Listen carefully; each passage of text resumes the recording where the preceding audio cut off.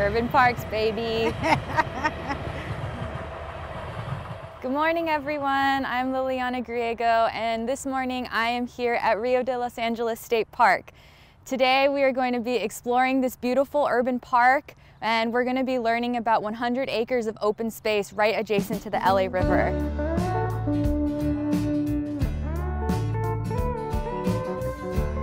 I'm really excited today because we're going to be speaking to bird whisperer Tanya from Debs Park, Audubon Center, and we're also going to be talking to a state parks representative to tell us about the history of this area and the future of this site and of the river. Ooh, let's go over here. The Munias. They're right there. Oh yeah. Oh, they're making a nest or something, right? That's really late in the nesting season. These birds are so cool looking. They look like little dinosaurs. Yay! I love Munias. So now that we're entering fall, are we gonna start seeing some birds migrating through during this time? Yeah, for sure. A lot of warblers are gonna be passing through. So specifically, we'll have a lot of Wilson's warblers, the Townsends. Those are cool. Magella rays. We'll have yellow rump, which is probably going to be our most. The yellow rums. Yeah. They'll come back. For sure, they'll be our most the butterbutts. Warbler, the butterbutts. We'll also get some sparrows. The most common one is white crown. So here in Los Angeles with fall migration, I know it's here when I see the yellow rumps everywhere and when I see the white crowns everywhere. Do you think we're seeing them differently now, like because of climate change and the and so temperatures? I think that's going to be. I mean, 2020 in general has been a really crazy year with all the wildfires. Right, yeah. You know, there's been a lot of die-off, unfortunately, of birds. I mean, and the lack of insects, actually. That's what they pinpointed. But I mean, there's just so much natural disasters that will definitely have an impact, I think, on fall migration as well. Of course, with fall migration, right, it's also all your shorebirds. You'll have a temporary window, and that's actually now. So we have our willets, we have our windrows, we have our plovers back, and things like that. So where are we? What are we in right now? So here in Rio, we're in this area we call the Bioswell.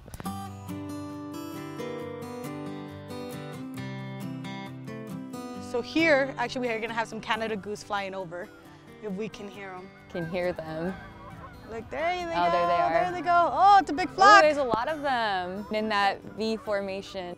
We're in this Bioswell, so it's supposed to make a natural annual pool. With the LA River naturally around it was a lot of riparian habitat, but also areas where with the heavy rains, you know, the LA River would either expand or it will form little micro pockets around the river itself. Right. This bioswale here in this park is supposed to mimic that. So if you actually come during the spring season or anytime during the heavy rain, you will see this bioswale fill up and form a little small pond. Oh, whoa. And this little small pond will actually support a lot of birds that you will also find in the LA River. So you will find great blue herons here, you'll find great egrets, you'll find snowy egrets, and even sometimes ducks all around this park. So it does really form that small micro habitat that, you know, a lot of parks don't offer.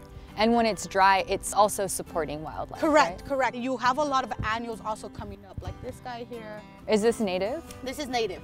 What is it? This is telegraph weed. These annuals come up, right? And that creates this annual habitat that a lot of our bird species will really be able to thrive in. Right. And what kind of birds do you normally find in this area? Oh, a lot of sparrows. Sparrows seem to really love this area. Bush tits, we find a lot as well, and even house finches. Those plants are really sometimes would support being able to build that nest. And actually talking about nests, you probably have someone. Oh yeah. Oh cool. Very nice. Any idea what it could be? Or so when you're looking at really messy nests, my guess is always house finch because they're one of the messiest nest makers. Now that nest is not fully formed, or we're also really behind the breeding season. So it could have been that that nest got deteriorated. So that's actually not a full nest right now. Okay. Oh, what do we have up there? House finches? Oh yeah, there goes your house finches.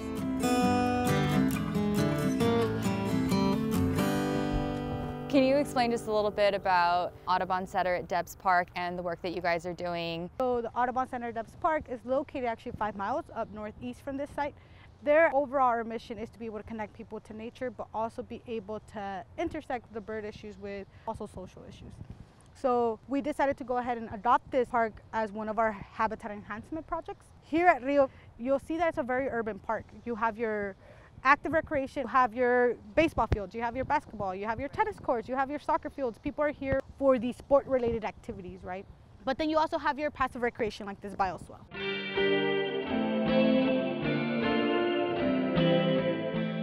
This urban park is really able to sustain what the people needs and wants are, but at the same time be able to provide that habitat for our wildlife to be able to coexist with people. Well, thank you so much for coming out this morning and sharing your knowledge with us. We really appreciate it. Oh, thanks. Always a pleasure, Liliana.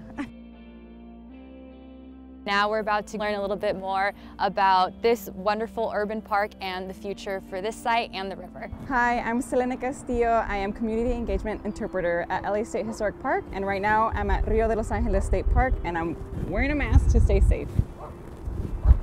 So within the California State Park system, there are 280 state parks. There are a few that are urban parks, right? So just like Rio de Los Angeles State Park, it is surrounded by thousands or millions of people in the Los Angeles County. But Rio de Los Angeles in particular is half managed by the city. And I think that that's really important for the local communities because of their requests. Where we are standing right now, where it's just dirt trails and a little bit more of a natural native plant setting. And so this is where we do our habitat restoration work. This park really shows the beautiful collaboration that can happen. You mentioned with the city and state, but also different nonprofits. Can you talk a little bit about what's the work you guys are doing around restoration here in the area? We have been working with the California State Parks Foundation for many years. And for a while now here at Rio, and recently before quarantine, we were working with Audubon at Debs. Because they have that bird focus, they know what kind of plants we should put in the ground for that in particular.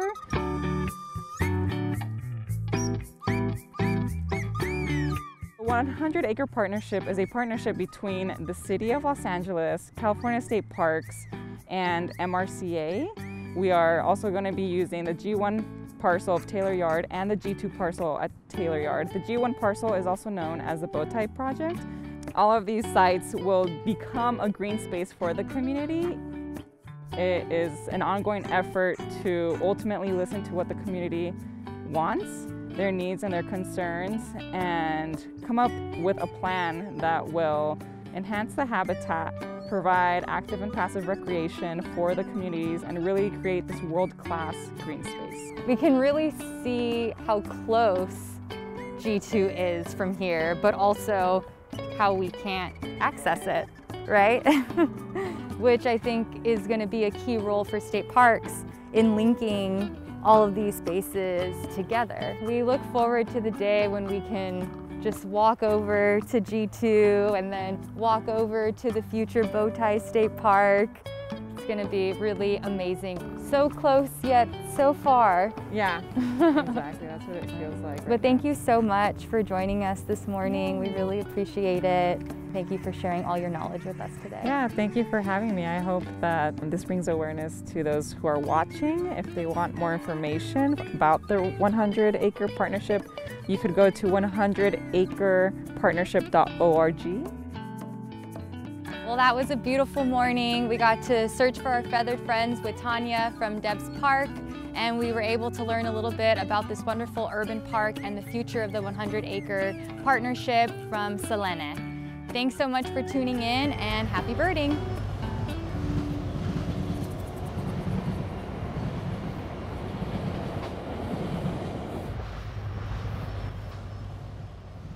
Finding Feathered Friends is brought to you by Anheuser-Busch and Toyota Financial Services.